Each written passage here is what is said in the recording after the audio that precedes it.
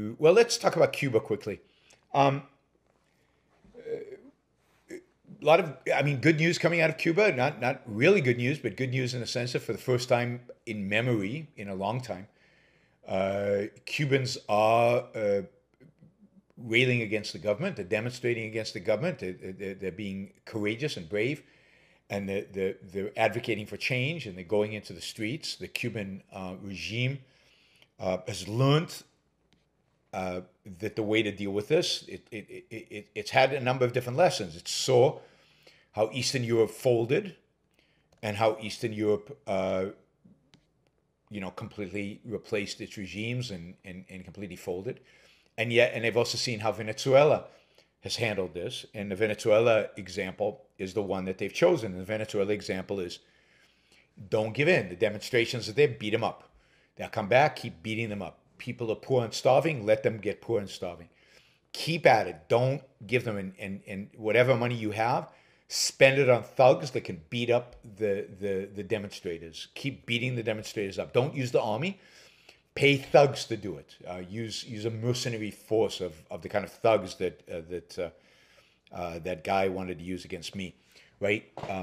And just pound the demonstrators down and make them lose confidence that they can win. And since nobody will help them, nobody will support them, uh, just keep at them until their willpower is broken, as in a sense the willpower of the opposition in Venezuela has been broken. And what you're going to see is an attempt by the Cuban regime just to hold on, to keep pounding. They don't care about lives.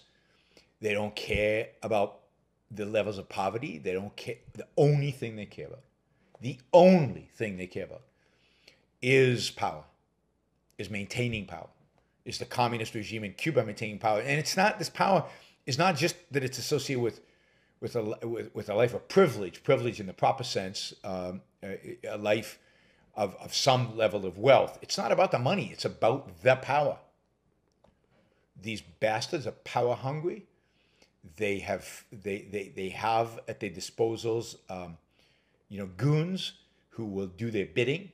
The regime in Cuba is evil and a monstrosity, and they will hold on to power no matter what, at anybody's expense, no matter how many people have to be killed or beaten or maimed.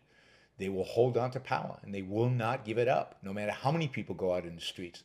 The only way a revolution in Cuba or in Venezuela can succeed is if force, force is used. If violence is used against the regime, against the people holding on to power. That is the only way they will give up power. And unfortunately, both in Cuba and in Venezuela, the military has sided with the status quo. The military has not joined the people who were pro-revolution, partially because they're afraid of what will happen to them afterwards.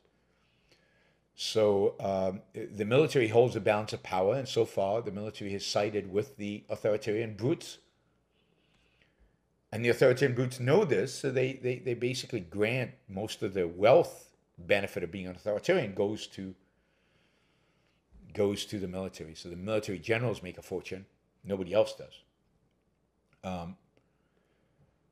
So it's truly depressing to read what's going on in Cuba. The Biden administration has been not bad on this. It could be better, but it's been not bad. It's condemned communism. It's condemned authoritarianism. It's condemned the regime. It's supported the demonstrators. It's condemned violence against the demonstrators. It has taken the right stand. Again, weak and not as authoritative as they should be. But I think some of you thought that maybe Biden would come out in favor of communism and support the communist regime in Cuba. He hasn't done that. I never expected him to, but he hasn't done that. I think some of you would have expected him, and he is, and as a consequence, the Cuba's not going to get help from the United States, but neither did Venezuela, and yet they still survive somehow. They still survive. I think right now both Venezuela and Cuba are probably benefiting from they probably benefit some from Iran. Iran probably sends them something, but given how poor Venezuela is and the fact that they don't have any oil, given how poor Cuba is, it's really going to be a challenge to see how these regimes survive, just from a existential sense, just in terms of feeding themselves, given the whoops, what happened? All right, got it. That they survive given that they have no sources of income, zero. It's going to be, it could get really tragic where people are literally dying of starvation. It could be the case already in Venezuela. We don't know that much about what's going on everywhere in Venezuela. And it certainly could ultimately evolve into what happens in Cuba unless the United States intervenes in some way or another. What we need today, what I call the new intellectual, would be any man or woman who is willing to think. Meaning, any man or woman who knows that man's life must be guided by reason, by the intellect, not by feelings, wishes, whims, or mystic revelations. Any man or woman who values his life and who does not want to give in to today's cult of despair, cynicism, and impotence, and does not intend to give up the world to the dark ages and to the rule of the collectivist brute. All right, before we go on, reminder, please like the show. We've got 163 live listeners right now, 30 likes. That should be at least 100. I figure at least 100 of you actually like the show. Maybe there are like 60 of the Matthews out there who hate it. But at least the people who are liking it, I want to see a thumbs up. There you go. Start liking it. I want to see that go to 100. All it takes is a click of a thing, whether you're looking at this. And the likes matter. It's not an issue of my ego. It's an issue of the algorithm. The more you like something, the more the algorithm likes it. So, and if you don't like the show, give it a thumbs down. Let's see your actual views being reflected in the likes. But if you like it, don't just sit there. Help get the show promoted. Of course, you should also share.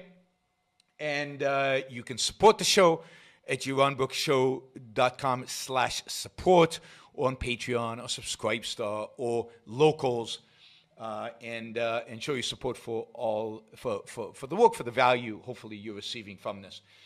And of course, don't forget, if you're not a subscriber, even if you just come here to troll, or even if you're here like Matthew to defend Marx, then you should subscribe, because that way you'll know when to show up. You'll know what shows are on, when they're on. You'll get notified, right? So, yes, like, share, subscribe, support. Like, share, subscribe, support. There you go. Easy. Do one or all of those, please.